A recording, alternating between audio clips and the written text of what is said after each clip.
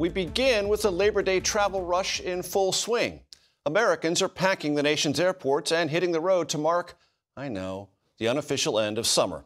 More than 148 million Americans will leave home, according to one survey, making this one of the busiest travel weekends of the year. While most Americans will be driving, the TSA said it expects more than 14 million flyers through Tuesday. AAA says today will be one of the worst days to get behind the wheel because it will be one of the busiest. The best day to drive? Well, that'll be Sunday, with little or no traffic expected. AAA also says the most popular destinations are Seattle, Orlando, Anchorage, New York City, and Las Vegas.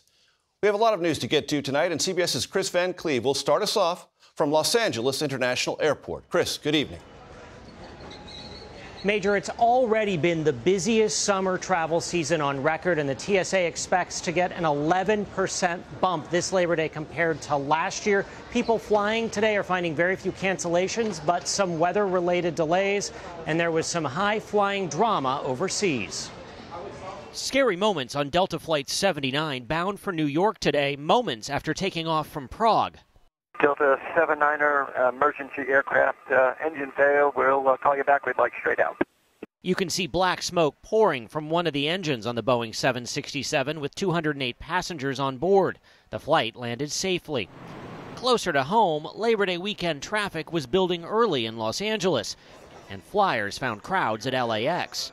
AAA says international bookings are up 44% over last year.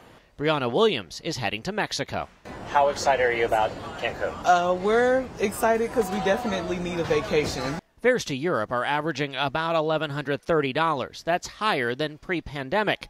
But domestic flights are 11% cheaper than last year, according to airfare tracker Hopper. For Labor Day weekend, travelers are getting the best value for their dollar, headed to bigger cities like New York City, Las Vegas, and Miami.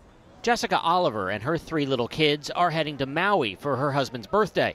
The island has been losing millions of tourism dollars since the deadly fires. We decided to support the economy there, and so we're going for my husband's 40th.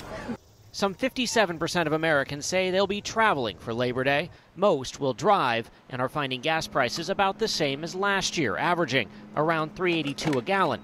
Scott and Brittany Clayton are driving to their honeymoon. First time being married, I think we're just, whatever the expense is, we'll just pay it. So.